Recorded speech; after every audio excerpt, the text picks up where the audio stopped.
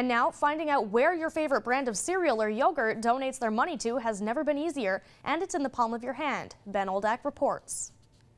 The app is called Buy, B-U-Y Partisan, and it allows you to scan items at the supermarket to find out over the last decade where their board of directors, CEO, and PACs spend their campaign dollars. Steve Nelson, a political science professor at Northern Michigan University, says that knowing who's behind the flow of political cash is important to the democratic process.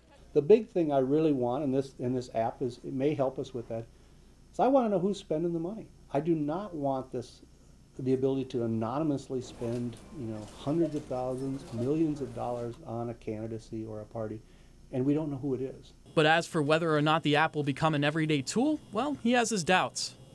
Is it going to be overly used by the actual or most consumers? Because I think they're counting on people turning their grocery shopping into a political activity.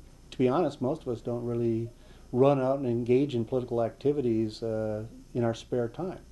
So you've bought your cup of Chobani, which donates heavily to the Democratic campaign. Then to wash it down, you've got your vitamin water, which is owned by Coke, and donates heavily to the Republican side of things. Now with this new data available, will this change the way that people buy their food? Well, we're going to find out. Go ahead and grab a box of Cheerios for me. All right, so we set it up on the barcode. So yeah, as you can see, it donates a little bit more than half to the Republican Party, around 34% to Democrats. What do you think about this kind of technology? Do you think that you would change your shopping habits based off of political, contributions? It depends on how close they are, but it's pretty close to the center there. I think I'd just go on taste on this one. No, would you ever change a product that you would buy just solely based on where they donate their money to? Yeah, I think I would if I felt strongly enough about where they donate.